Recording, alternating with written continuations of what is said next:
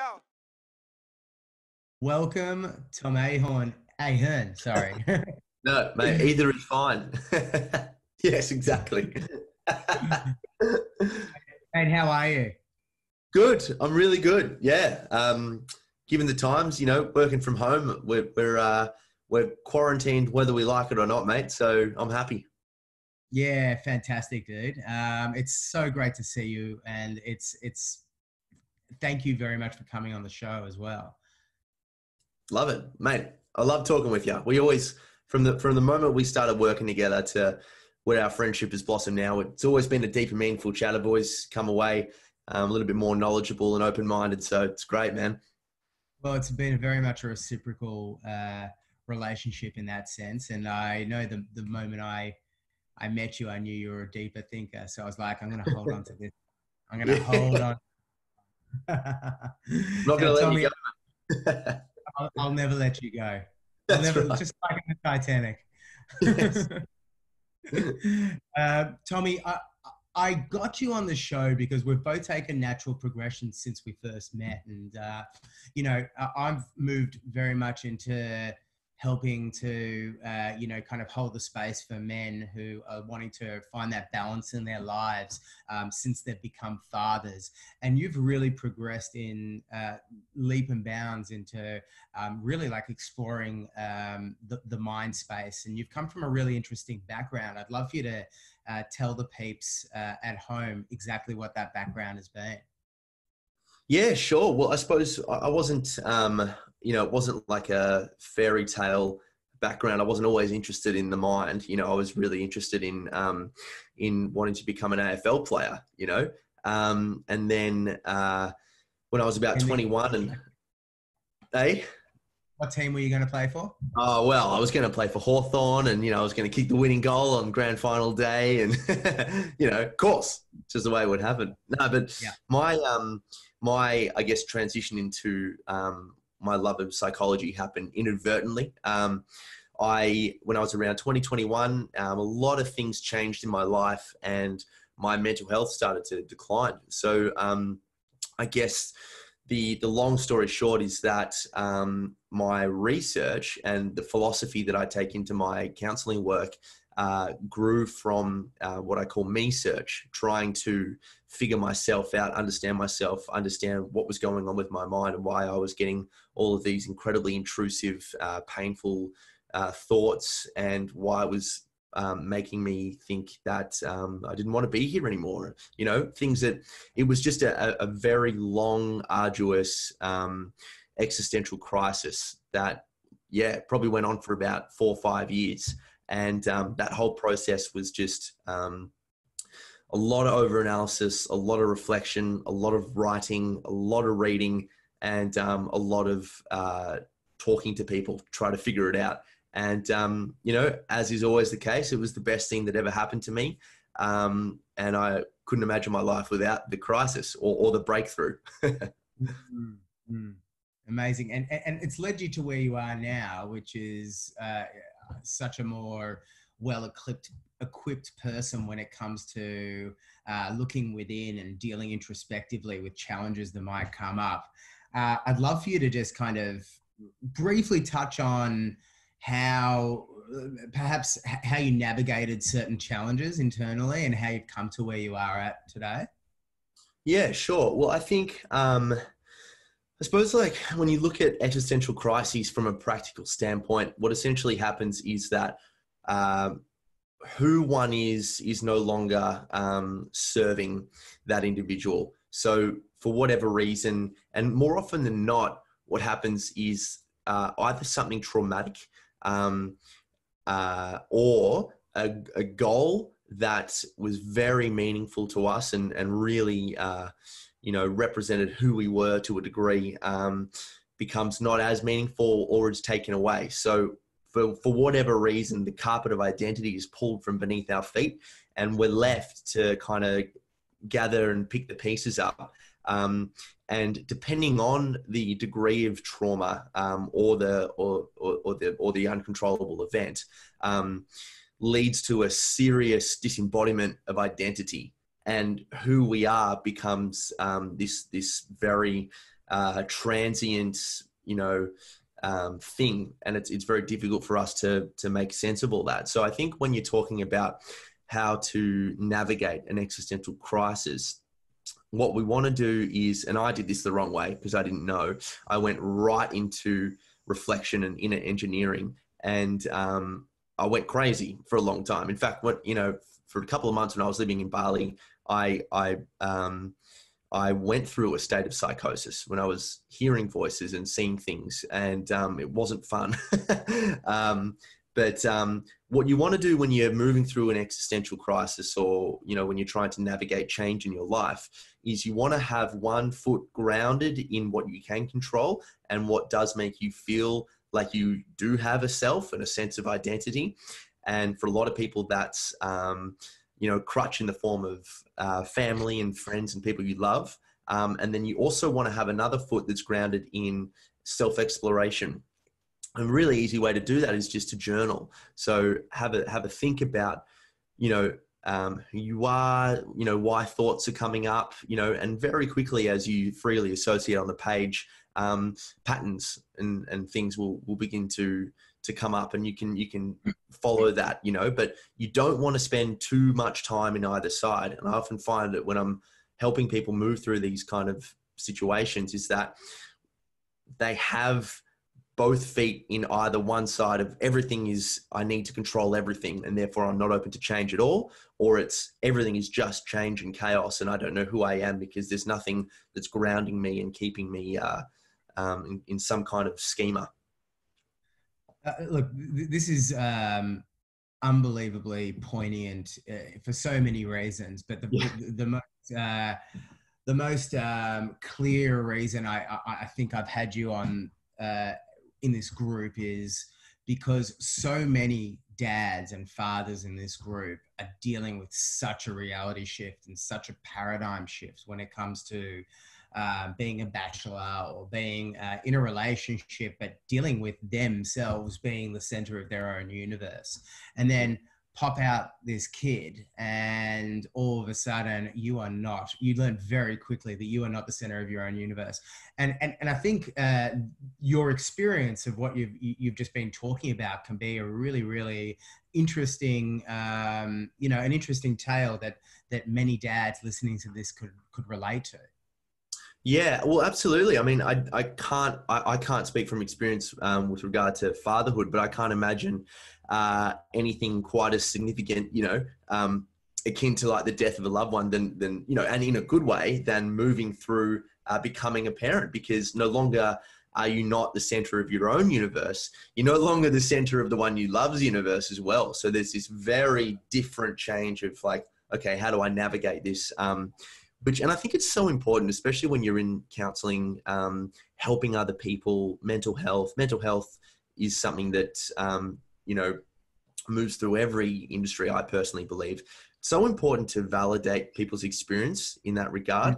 Just recognizing that fatherhood, isn't easy. On the plus side of that, it's going to be one of the most meaningful things if you show up, which is brilliant. But no one ever said it was easy. And sometimes we need to just take a step back and go, whoa, this is really tough. Without a doubt. And I think you also hit the nail on the head. Like nothing meaningful is easy, like being able to step through that discomfort and to be able to step into that new reality and the paradigm as a father that, in this group, we've all shared experiences of challenges that we've had to deal with, whether it's physical, emotional, mental, relationship wise. And the reality is everything is affected when you bring a new living being that's a part of you into your everyday life. Your relationship, as you said, your relationship with your loved one, your partner changes, your relationship with yourself changes, and the dynamic between all three or more of you change as well. So I think it's such a meaningful journey to go on that you're talking about, and things like journaling has been such a pivotal and powerful process for me to go through. When I implement it in my morning ritual, it's just like such a powerful process. Yeah, exactly. You have to give. I often say that you have to give the chaos um, uh, boundaries. So if you just sit, sometimes, it's really hard just to sit with our thoughts. It sounds simple, but thoughts can lead us to dark places, places that we've not been before, places that we've either consciously or subconsciously tried to avoid. But what journaling does is actually, it gives you the power to decide which thoughts to explore. And that's such an important factor that goes back to what I was saying before about having a foot in the orderly and then a foot in the self-exploratory. Because when you are journaling, it's like, okay, I probably don't feel like today's a good day to explore that area of the mind. And that's fine. A couple of weeks after, maybe, sure. But today I'm just going to explore this area. The pen gives you the power. The pen is mightier than the sword. It's a very trite thing to say, but it is true. It's very true. And I think we want to feel, life is a big paradox, and we always work in opposites. And we want to feel, when we're moving through change, that there are things we can control. From a practical standpoint, we want to always be able to go back to a happy place, or home is where the heart is, and things like that. And journaling is a way to add some discipline to the self-exploratory. I also find that having the act, like you mentioned, the pen is mightier than the sword. Having the act of being able to write something down almost gives you that, I don't know if disconnection is the right word, but it's space in between yourself and your thoughts. And if need be, and I know I always have the option to rip the paper out of my journal and burn it if I need to. But the act of actually writing something out can be a really cathartic experience for me. Are there any other tools that you could recommend or explore when it comes to, dealing with this change in paradigm that so many fathers do deal with? Yeah, absolutely. And just before as well, the leading researcher in the 80s, and it was a bloke named James Pennebaker, and he really kind of brought the clinical research of journaling to the psychological world, to the psychological literature. And he always thought that because writing is slower, it actually gives us time to integrate the thought. But just writing on a computer is just as effective. So it's interesting. Anyway, this is another one. There are so many ways to gain awareness, to pull ourselves out of the jar so that we can have a look at the label. And, we talk about psychedelics in this day and age. We talk about journaling. We talk about meditation and all this sort of stuff. But the thing that's actually helped me the most is open, honest communication. And I found that to be really powerful within my own relationship. And I want to be clear, when I say open, honest communication, that isn't lovey-dovey. That is open, honest communication, because honesty is some of the hardest stuff to talk about.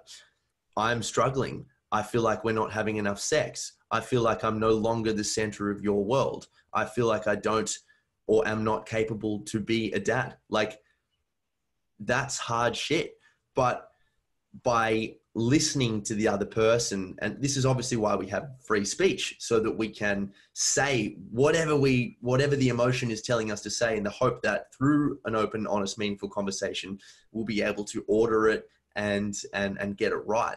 But you have to be able to, I suppose you have to be willing enough to be courageous enough to just say whatever you feel, and know that your partner is going to recognize where that's coming from. I'm not having a go at you. I'm not attacking you personally, but I'm just saying that I'm scared right now, or that I'm really happy, or that I'm really lost, or that I'm resentful. I mean, a relationship is where two people come together to grow together. They are complete within themselves, but it's better. It's a better ride when they're together. And I think a major portion of that is in conflict resolution and moving through changes as a relationship. Yeah, beautiful. Like, really well said. And I think so many of us would identify with the vulnerabilities that you expressed at the beginning of that little portion. Is there any advice you could offer to us dads about, to those of us who have suppose an underlying fear of what their partner might, how their partner might react if they were going to go ahead and be completely open, honest, fluid, and uncensored? Yeah, absolutely. I think practicing is really, really good. I think because telling the truth is so hard, I'm a very, I really use practicality in my counseling world, because it makes so much sense tangibly. And I think telling the truth is really hard. It's a skill like anything else, like writing a book, like playing guitar. And there is a difference between telling the truth, that comes from The Simpsons, and telling the truth. But what you want to do, I think, is practice it, because sometimes we don't actually really know what the truth is. I suppose that's where the difference between truth and honesty is. I'm being honest, telling you that this is what I feel. It's not the truth. It's just how I feel. And I'm being honest about that. So again, we come back to journaling. Writing it down gives us the words to express the, perhaps, unexpressible, inexpressible, I'm not sure. But that really helps. Both work, yeah. I think also you will be able to find someone that you feel like you can be honest with. And sometimes we just want a backboard to bounce off. And I think talking to a friend can be really good. Have you ever felt this before? This is why I think the work that you do is so incredible, because it gives dads the chance to be able to backboard off things that they're probably all going through. Yes, I'm feeling that too. Okay, well, how did you resolve that conflict? What did you say? We need to be able to practice so that when we take it into, because it's not necessarily that we don't trust our partners. That's another matter. What we want to do is say the right thing, and you have to practice that. Yeah, it's interesting you say that. So one of the reasons I started this group, The Art of Healthy Dads, is because and the Hero program itself is because it's a common ground for people in the same situation, aiming to get towards a common goal. So yes, we're in a way speaking the same language. And what I've felt is when people bring up challenges in this community, it's almost like we speak the same language when it comes to crystallizing a message that they may want to bring back to their loved ones. And I think that's what's been a real key here. It's being able to crystallize that message into a language that you can then communicate to someone who isn't necessarily on the exact same journey as you are, but you ultimately want to get to the common goal, which is, happiness within your relationship and within the family household. Yeah. And it's so important to actually define what the goal is, because sometimes we'll say something, and we'll, to what end? We don't have enough sex. It's like, okay, well, how much sex is enough? Well, I don't know. Okay. So understanding what a healthy, happy, meaningful relationship looks like for you specifically is so important, because that's going to add so much more. What's the word I'm looking for here? It'll make those conversations much less arbitrary, because we all want to be able to manage conflict from a solution-focused perspective. We don't just want to say, these are all the things that are shitty in my relationship. We want to be able to say, as mature adults, hopefully, this is where I think we could be better. And this is what my idea of better is. I get that, we have a child now. This is going to be really hard for us. What's really good for me is when we have 2 hours, together on a Sunday, where we go for our walks like we used to, and then we come home and we have sex. And, I just really love that. That always makes me feel really close to you. A lot of the psychological research suggests that couples need about 90 minutes at the very least to have open, honest dialogue. At the very least, that can't be centered around things that they're doing together, kids, dogs, bills, all that sort of stuff. We want to know who the other person is and how they're going in life and how they're seeing the world. And understanding what a happy relationship looks like for you is the most important thing, because it gives you as you said before, a common goal. It doesn't make the relationship, oh, well, that's us, we have a kid now. It's like, no, we're still fighting for something beyond ourselves. I totally get that. And, like for you to say, I know what everybody back home may or may not be thinking right now when you say, you know, a couple needs to have 90 minutes together without Yes. distraction for them to get towards some form of clarity. And people will be like, 90 minutes? Are you kidding? 90 seconds? More like it. But it goes to show what the importance of planning in a busy life may or may not, you know, may be, you know, sitting down and having a 5-minute tea at the end of the night, or a glass of wine, or whatever it might be that you guys choose to pursue together once the kids have gone to bed, can be a really, really powerful step in the right direction. And done enough times, it can place a really positive filter over your relationship. But I think what you're getting at, Tom, is if you can plan a date night where the kids have gone to bed and you've shelled out for a babysitter, or the grandparents can come and sit at the TV while the kids are asleep, being able to really plan out that date night can give you guys the freedom to be able to be a little bit more yourselves, you know, without having this identity of what you've stepped into as parents. And a lot of people say, oh, you know, I can't believe I'm that person that plans their entire life around, you know, my children. But the alternative to me is, without planning, you know, you're kind of always scrapping, you know, you're always kind of improvising. And I feel like there's a certain element of liberty that you can have within planning if you've delegated 90 minutes to be able to spend with each other every fortnight or whatever it might be.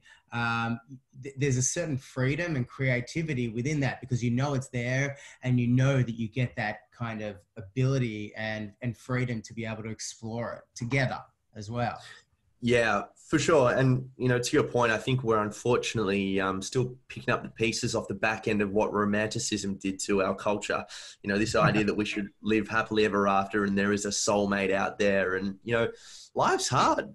Life's really, really hard. It's evolutionarily hard.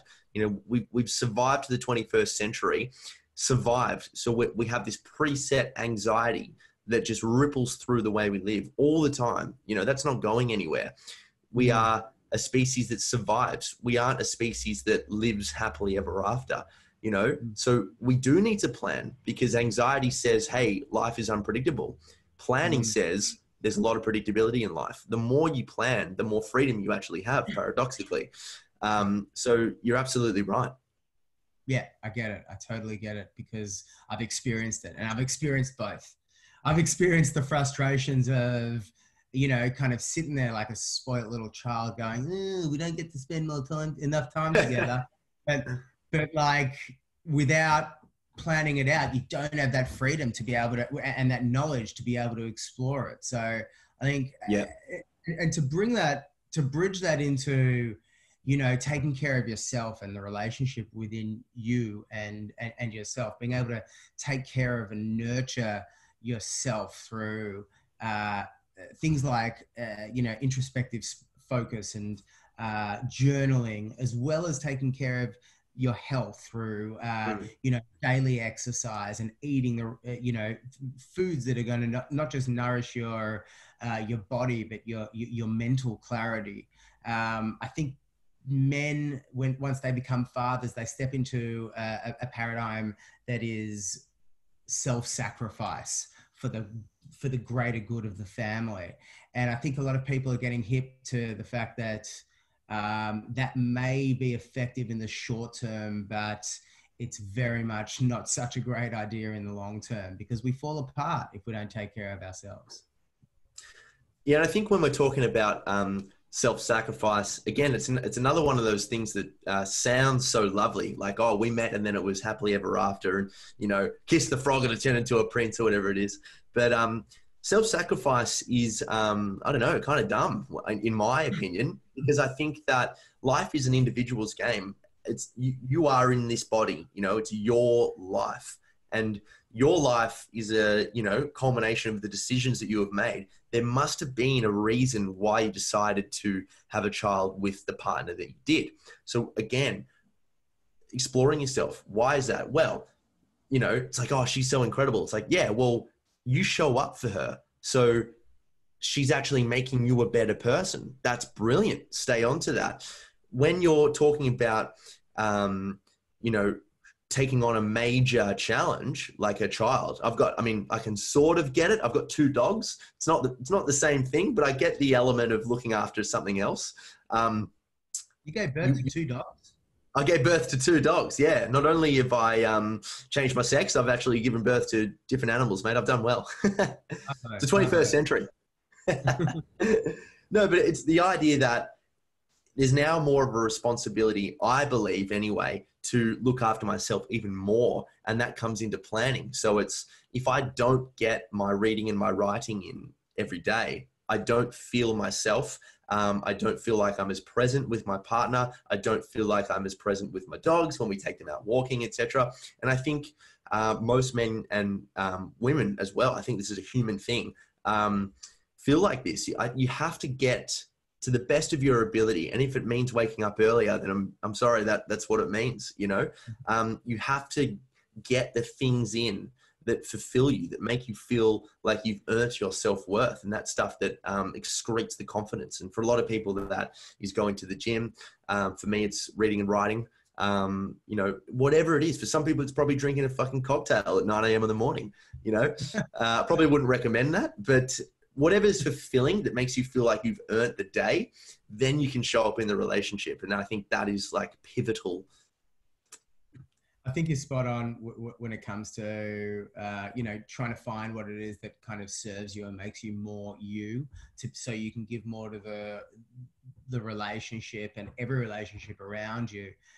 And waking up earlier, I find, in my mind, is the easiest way. And I wake up pretty early to begin with, you know, so to be able to wake up, let's call it half an hour earlier, to be able to get your exercise done for the day. You know, like when it comes to what is the most effective time of the day to do exercise based on, you know, peaks in hormone expression and blah, blah, blah, who cares? You know, Who cares?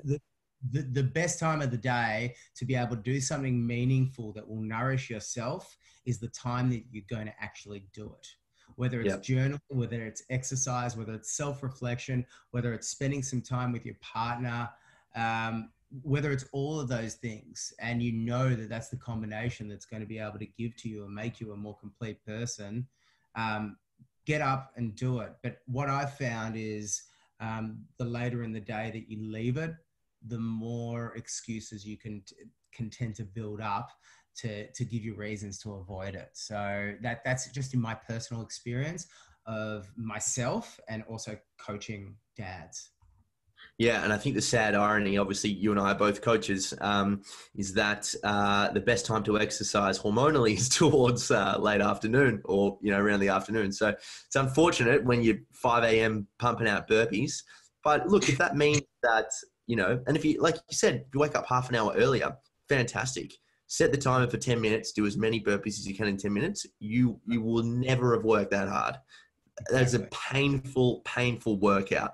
And you get a shower in, you get your teeth done, and then you can be there when your partner's waking up or when your kids are getting ready for school. It's such a lovely feeling knowing that you have earned the day and you can give time to other people. It's a brilliant feeling. Yeah, it's a beautiful feeling. It really is. Tommy, I know we're winding up on the end of the chat. I know you're a busy man and you've got time commitments. We all are, my friend. We all are. Aren't we just? Not that you're going anywhere anytime soon. But, that's right. If there was one last thought that you wanted to leave our dads with, what would you say that would be?